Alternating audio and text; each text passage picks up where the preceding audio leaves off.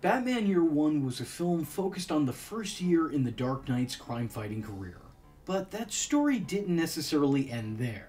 Unbeknownst to me, until very recently, a DC short was made that follows those events, as the cast and characters they were portraying returned to their roles for this near 15-minute flick. It's a beautiful suit, isn't it? This time around, it isn't the Caped Crusader that we're following, but instead his feline friend. Or, I guess in this case, foe. This DC showcase showcases Catwoman as she takes on the city's newest crime boss. The short does introduce us to new characters who are not only not in the movie that this is attached to, but just never in Batman lore to begin with. As this showcase's main antagonist is a diamond-grilled having gangster named Roughcut. He's a diamond smuggler with diamond teeth who pays strippers in chunks of diamonds. He is Goldmember, but with diamonds. It's a bit much. Even Mr. Freeze would say that this is an excessive use of ice. Chill! Catwoman tracks Roughcut down to a strip club where she takes the spot of one of the dancers. And it genuinely feels like this was the major factor that inspired this short. It didn't need to be made, but this scene specifically is why it was made. I'm not complaining either, I'm just saying. I feel like someone was very passionate about this routine. Though this striptease doesn't end with the climax you might be thinking.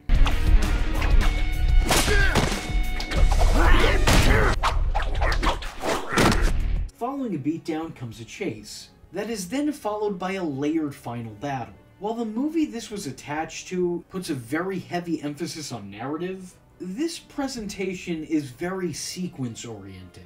The animation of the action is always impressive, but it's surprising seeing this in something attached to a story that didn't have a whole lot of wow factor. The two seem tonally different, and outside of the returning cast and animation, don't seem to be one and the same. In trying to track down the smugglers, she manages to save a truck full of trafficked girls, one of which being her buddy Holly Robinson, who she had been watching over in the previous film. I think this short does a better job of establishing and explaining the Catwoman character than the actual movie did, because there she barely plays a role. I don't think the movie was really trying to properly depict her, they were just trying to use her as a plot point. I mean, in the story, she's just sort of stumbled upon. She's there long enough to make an impression, but not enough for audiences to get the full picture of who she is or what she does. To credit this clarifies that. I think in some ways, this short plays out like a deleted scene from the movie. Or better yet, this short is what would happen if movies started having DLC.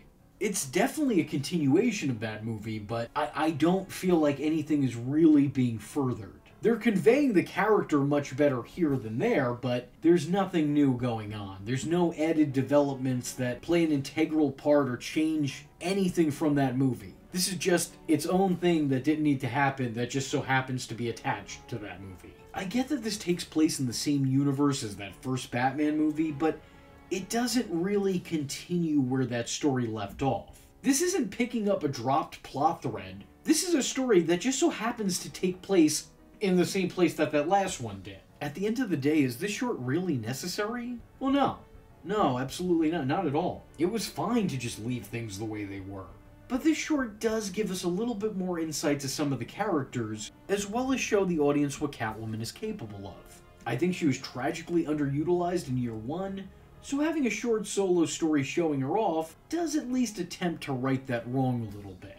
And I'm never going to complain about more Eliza Dushku as Catwoman. She's kind of the perfect fit. Emphasis on per. I would love to come back and do this again. I absolutely have a personal interest in liking and feel for Catwoman. It felt like something I would love to see go on and on and on, because she's got a lot to do. Add to that the vocal talents of incredible voice actors and criminally underrated Jokers in Kevin Michael Richardson and John DiMaggio, and I think you really almost have something here. Is it must-see? Not exactly, but I think it's at least worth one watch. It survives on its own, and actually I think it may be better to view it that way rather than a sequel to Batman's first year. The two are too different to be the same. Anyway, with that being said, if you like this video and want to see more videos about DC showcases and shorts, let me know in the comment section below by leaving a comment saying, Mom, I can't be Catwoman. Sherry Hickey's gonna be Catwoman. I am vengeance. I am the night, and that was V Infuso. Just remember, If you're not tuning in, then you're missing out. So, if you like the words that came out of his mouth hole, and you too would like to become a V-generate, don't forget to like and subscribe. Thanks for watching, nerds! And if you're not joining the fun, you're in for one bad day. And you know what they say about having one bad day?